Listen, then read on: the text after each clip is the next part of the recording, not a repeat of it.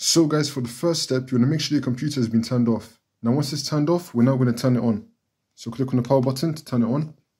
And now as it's turning on, we're now going to spam F1 on our keyboard. Keep on pressing on the F1 key on our keyboard. Don't stop pressing it. And now if you would have kept on pressing F1, it would have now taken us into the BIOS. You may be getting some text, you just want to click on enter, which will now take you to my screen. And now once we're here, now we're going to go to the security tab by using the right arrow key on our keyboard.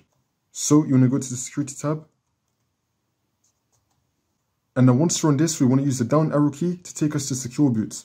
Here it is. Now you want to click on enter. Now we're going to be here.